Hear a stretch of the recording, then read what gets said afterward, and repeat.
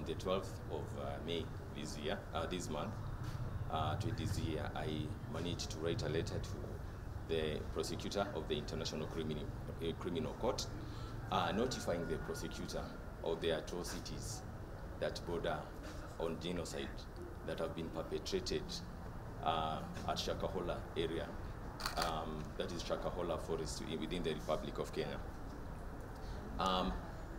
My decision to write to the ICC prosecutor was informed by the fact that Kenya is a signatory to the Rome Statute, and Kenya ratified the Rome Statute in the year 2005, and it came into force, and therefore any atrocities, crimes against humanity that have been committed at Shakahola, and specifically genocide, falls within the jurisdiction of the ICC prosecutor, that is the International Criminal Court, and that is what informed my decision to write to the prosecutor, to invite the prosecutor to immediately investigate the atrocities that have been committed at Shakahola forest with a view of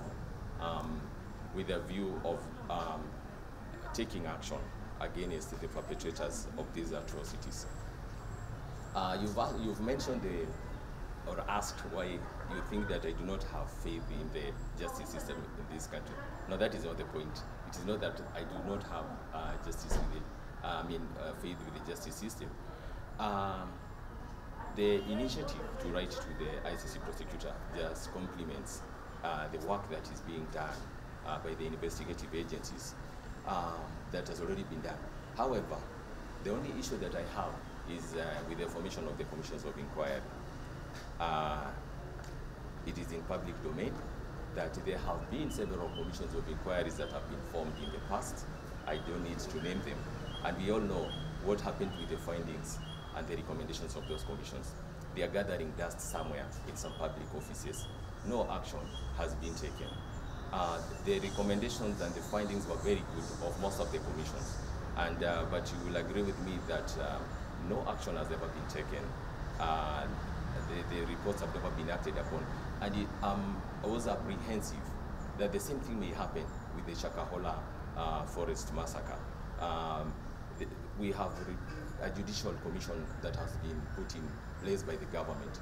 At the same time, we are having a Senate committee that is investigating the same, over and above the work that is being done by the DCI and a multi-agency team that is also working on the same. The problem with that is that the findings could end up subverting justice, because as you already know, we have suspects that have been arraigned in court, and criminal proceedings are already in place. And what would happen if we are to get conflicting reports from the various committees and commissions and task forces that are working on the same thing? It will end up being a piece of cake for the defense team that is representing those suspects. So that is basically what informed my decision to invite the prosecutor of the International Criminal Court to investigate the atrocities of the Shakahola forest. And finally,